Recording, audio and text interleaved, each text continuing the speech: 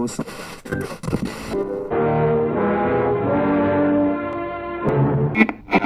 most surprising to me about this movie is the humanity behind it. Because normally when you go into a movie like a war film, modern war film, that's released in January, you have certain expectations.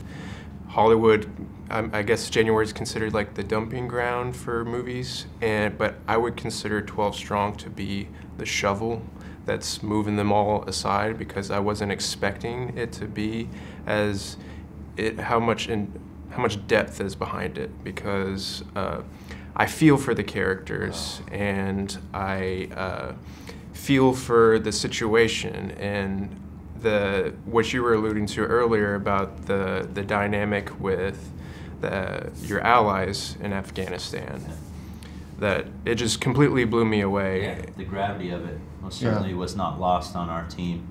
You recognizing how historic it was, that, I mean, out of the various options, you know, fate playing a hand, that, you know, broadly Special Forces and CIA were going to be teamed to try and tackle this tough problem, and immediately with immense political pressure from the very highest offices of our country, to our team being chosen out of our larger 5th Special Forces group. You know, the gravity and the weight of that was not lost on us as commanders and as sergeants, and every guy was committed to finding a solution to these tough problems every day. But also showing the brutality of war. Right. The real brutality of war, and what the Taliban are truly capable. Right. I mean, they showed maybe one guy do something, but that was a constant reminder from the Northern Alliance to us. Hey, this is what happened to me when I was in a Taliban prison. This is what they did to me for 3 years.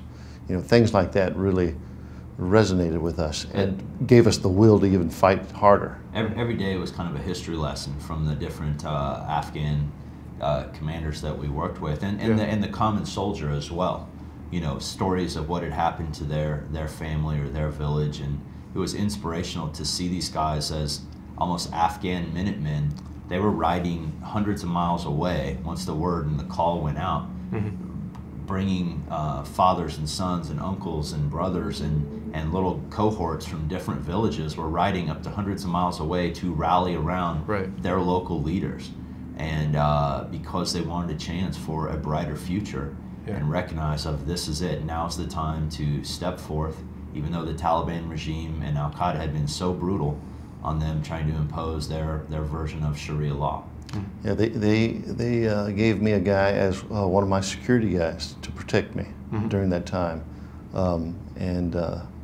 This guy had traveled far to get into this fight.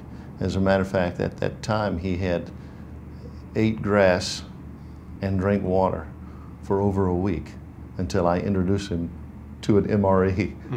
And he looked at me and he sat right down beside me. He goes, "Nothing will happen to you, my brother."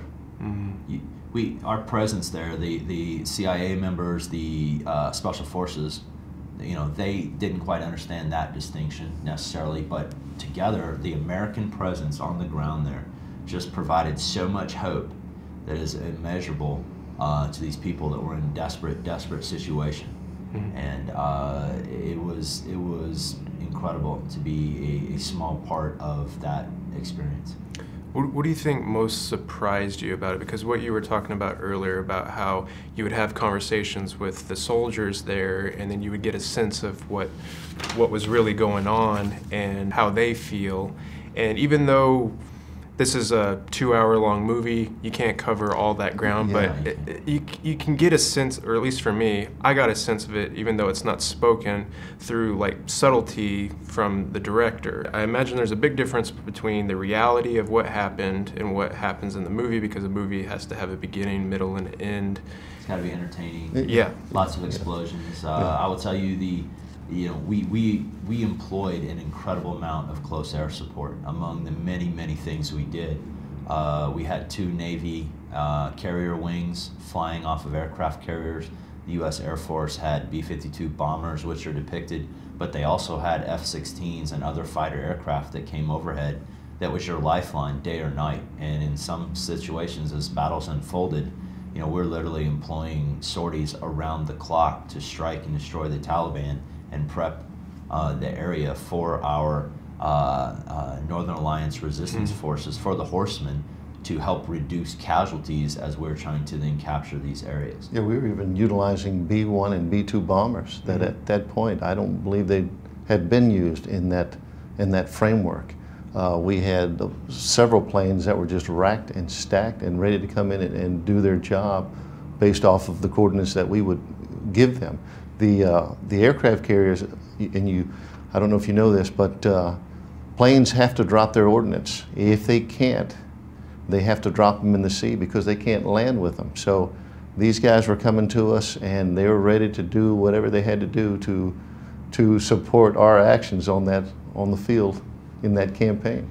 You talked about just listening to the stories, the human stories, and connecting with the different Afghan, whether it's a soldier or a commander or teenage boys as are depicted.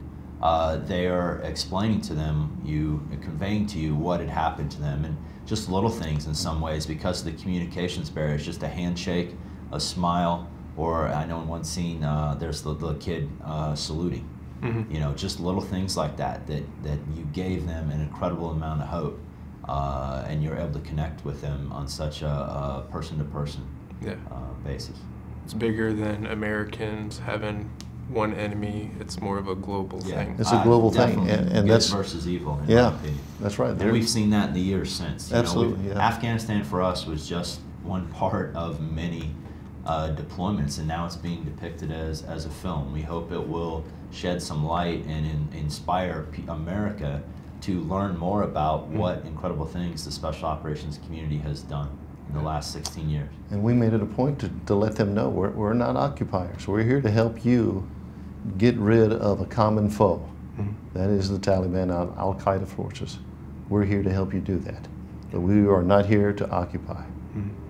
Well, I could sit here all day, guys. I appreciate your time. We do too. Thank you. Good questions, man. I appreciate it. Thanks a lot.